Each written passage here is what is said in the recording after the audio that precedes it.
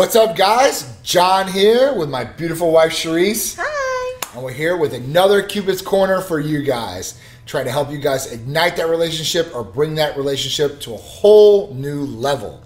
So at that point, we want to throw some tips, some tricks, and some of the things that you guys should be maybe instilling in your relationship or watch out for in your relationship. But the whole point of this is to benefit your relationship, right? You want to make things better. Obviously. Quality of life is a beautiful thing, and having that supportive partner by your side is also a beautiful thing, right? So let's go over some of the topics we're going to talk about today. The first one is apologize, and if you need to, compromise. This is really important. I think this is important with everybody out there. Apologies can mean something if you truly are behind that apology. Some people just can't apologize. It might be an ego thing, might be the way they think, or they just don't want to say, I'm sorry. Or they might try to go around it, try to get you flowers or chocolate or try to buy the apology. But you'd be really surprised how far I'm sorry goes. I'm sorry is always better than I apologize, by the way. It's a little bit more personal. This is something that you guys need to think about, right? If you've done something wrong, especially to your partner, right? You want to apologize, and that's not just buying them something. That's telling them, hey, listen, I love you, I'm sorry. And with that apology, showing the action of that apology, actually making the effort to change whatever you did wrong to that person. There's some things that people just can't get over. But at least if you apologize and you say I'm sorry and you believe in that apology and it's genuine, then that will go a long, long way. And it might just change the way that that partner thinks about you at that point.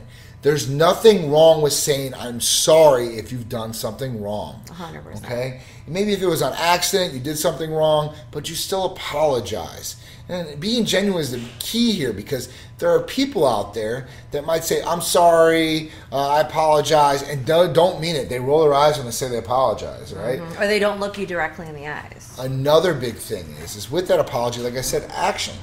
So if you apologize or say I'm sorry for something, but you keep doing that thing over and over and over, what does that apology really even mean? True. Couples go through this all the time. So it's really important. Apologize. Now, if you said I'm sorry and you've apologized for something, and it's something that you really feel strongly about, talk to your partner and possibly compromise, right? That's you two coming together at a neutral area. Halfway point, so at that point you guys are coming together. This will make you guys stronger. Even if it was a bad situation and you apologize and you guys come together for the compromise, it will make your relationship probably stronger. It always does. So that's another thing, because this whole thing that we're talking about here and we go over with you guys week after week, and thank you for tuning in week after week to Cupid's Corner and our show, but is the compromise. And that's really gaining that ground and making it something that's substantial to your relationship. Well, you got to do the 50-50 split. So there might be something that you want to do that your partner doesn't want to do, but I'm sure there's a 50% halfway in the road that you can meet them where both parties are happy. You always want to make sure that you take your partner's feelings into consideration and you think about it and you're not selfish, because that never gets you anywhere. So it's important that you do compromise. Compromise is really almost everything outside of trust. Yeah. Compromise is a big one. Yeah. I mean, that's truly where it's at, guys. So that's the first tip. Don't be afraid to apologize and say I'm sorry if you've done something wrong. All right? Your partner will appreciate it. You can look yourself in the mirror every day and say, listen, I gave it my best shot. I did apologize. I'm truly, genuinely sorry for what happened, and I'm going to make it right with my actions, because actions always speak louder than words. Truth. All right? The next thing, the next tip for Cupid's Corner, okay, this is a good one, is make goals together. We always come up, and we were born by ourselves, right? And we get raised. But making these goals together, because we make solo goals. Whether I want to go to college, I want this job, I want to make this money, I want this car. The gym. Whatever it is. I want 10 kids, So everybody has, they all have their single goals, okay? Male and females, we all have our goals. What we want to accomplish in life, what we think we should accomplish, and what we can do. But when you come together with a partner, you guys should have these goals and set these goals together, right? These are partnership goals. And these are different things like, hey, listen, when we get married, or if we get married, we want to have 2 kids. We want to have a big house. We want to live in this state. We want to do these things together. Making these goals together will help you guys bond. And the reason is because you guys will be on the same mission to accomplish this goal together. You guys will work as a team. You guys will be on the same brain waves and want to accomplish those goals together. And you guys will get a feeling of satisfaction when you guys do accomplish those goals together, right? Definitely. I mean, me and Sharisse have been through it. When we got together, we set our goals, exactly what we want to do. We did it together. We wanted these things. This was important to both of us, not just one of us, because that's a single goal, right? And your partner will support you on those single goals. But having the teamwork and the partnership goals are key. These partnership goals will keep you aligned and will keep you growing together instead of growing apart. Yep. Because usually somebody's like, listen, I want to have this part in my career. I want to go to this level, right? And their partner supports them, but they kind of grow apart because, you know, the partner might not be on the same brainwave. They don't want to become a doctor, or they don't want to, you know, become the head of an advertising agency, or whatever the goal is, right? Or a professional bodybuilder, or whatever, professional athlete, or whatever it may be, but they're still supportive. Now, these goals together, the partnership goals, like I said, these are things that you obtain together and you guys both get satisfaction out of and both get pleasure out of, one way or another. Okay? I mean, even if you're together for a long time, goals obviously can change as well.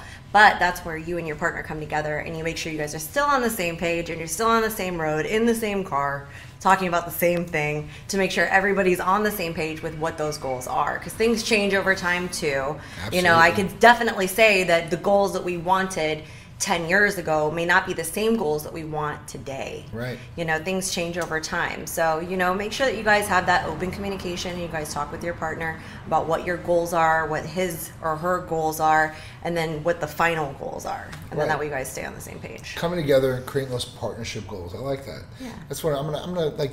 I think I'm gonna, you know, take some notes on the partnership goals. I think that's, you know, my word of the day, partnership goals. I'm gonna trademark that, right? The partnership goals. That's what it is. Titan partnership. The Titan partnership goals, right? And that's what me and Sharisse created. And it's been through everything, through our family, through our home, our business. So we've actually we've instilled this in ourselves, and we actually, you know, we set the example for that for ourselves, and that's a great thing, setting the example, following that example. So that's a big one, all right? Partnership goals, make them together, accomplish them together, feel the love together on that, right? Gotta do it together. You gotta do it together, all right? So that's the second tip. Third tip, all right, and this kind of is one of my good ones. Behind every good king is a supportive and loving queen. In most circumstances. Not all relationships are like that. Some relationships can be toxic.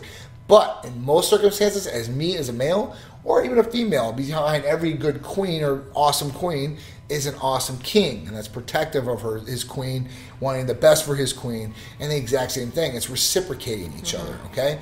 And it's being supportive of each other. You know, they always say that, you know, queens can either start wars or end wars, all right? And this is true in a lot of different things in history. So make sure that you have the right partner or the right queen or king behind you. And you guys will do amazing things together, right? Because that's the really big thing, is having that supportive person behind you. And we've talked about that in a couple different shows before, is being there for each other, because that's the main thing.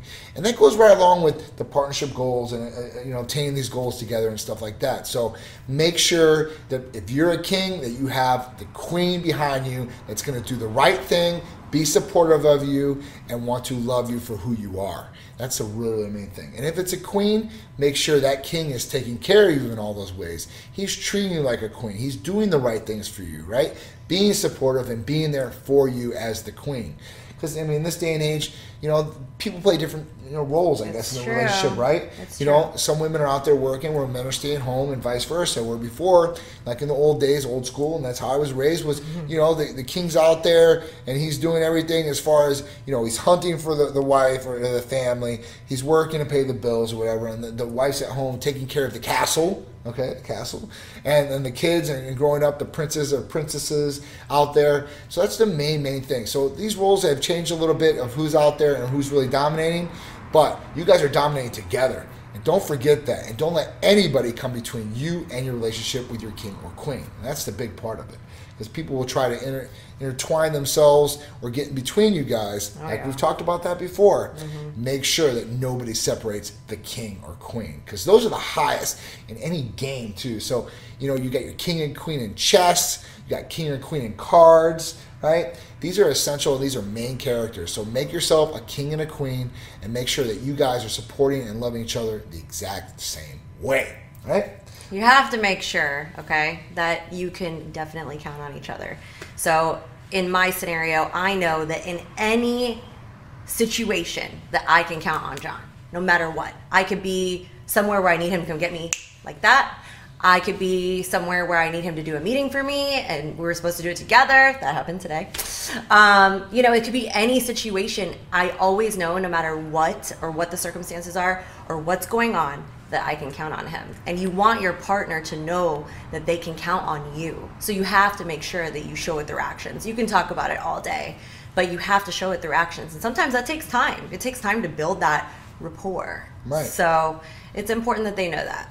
Relationships are all about building. They're like a plant. When you plant the seed, you'll grow. And what you feed that plant or that seed will make you grow stronger. So make sure that is all good vibes and good things coming to that love and nurturing of that plant or Water your plants out there. Nurturing. That's the big thing. Like nurturing those plants out there and nurturing your relationship, right? Making it better. That's another thing I guess we'll throw in there for the fourth one. But, people, they come in hot and heavy, I like to say. So, you have that honeymoon period where people are like in love. They're like, they don't want to be separated. They can't get enough of that person. And then they finally get married or they come in a relationship or they get past the honeymoon period and then it just dies off. So we'll get into more on that in the next Cupid's Corner. That'd be actually a really good one because I can't stand maybe 5 to 7 minutes without John. Yeah, so we'll talk about that next Sunday at 11 a.m. on our show. But we wanted to bring these points up to you. So what have we learned today? First thing is, it's not bad to apologize or say I'm sorry if you've done something wrong. Okay, especially in a partner. It will mean a lot. The second thing is that you guys want to create partnership goals that you guys are going to obtain together. Right? It's a team effort. You guys are working towards the same goal and accomplishing that mission together. The third one is behind every good king, there is a beautiful and supportive, loving queen in most circumstances, and vice versa to a queen to a king. All right. So make sure you got the right partner or the right king or queen by your side, because you don't want that traitor behind you and stabbing you in the back like Julius Caesar had in his royal family. So at that point, you guys got to watch out. Okay? John, the history buff. Yeah, I love history. So that's a beautiful thing. So we appreciate you guys tuning in to our Cupid's Corner segment every Sunday here at 11 a.m. on ABC. Thank you so much. It's been awesome. We've got great feedback from the audience on this segment, especially on the show. So it means a lot to me and Sharisse. The support, the love, the feedback. Please keep it coming. And if there's anything that you guys want us to cover in maybe in one of these Cupid's Corners, or you guys have questions on some of the things, or you guys think that we might have a tip for your relationship, please contact us, DM us. We love to hear that feedback from you guys in our audience. Happy to help. Yeah. So this has been an awesome Cupid's Corner. Tune in next Sunday, 11 a.m. for more tips and tricks on how to build your relationship into a stronger one on Cupid's Corner. I'm John. I'm Sharisse. We appreciate you guys tuning in. We'll see you next Sunday. See ya.